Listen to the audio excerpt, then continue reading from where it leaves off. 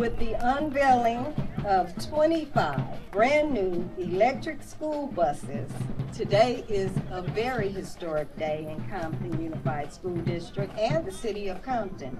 I'm excited about what's going on here today. Only in Compton do you see all this innovation going on. We are leading by example. We're showing how school districts can modernize their transportation fleets. So this is a wonderful day for Compton Unified School District. When you switch from gas, diesel, to zero emission, you are making an incredible impact on this community. This EV initiative in itself is a huge milestone for CUSD, and as it demonstrates their leadership and their commitment to making a healthy, sustainable choice for the well-being of their students and community.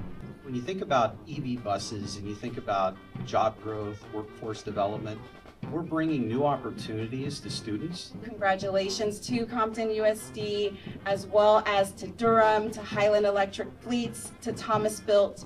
Your partnership, your commitment to clean energy really sets the standard. We are so excited with this opportunity to present 25 buses, in addition to the next 25 that will be coming next year. So this is the first phase of many.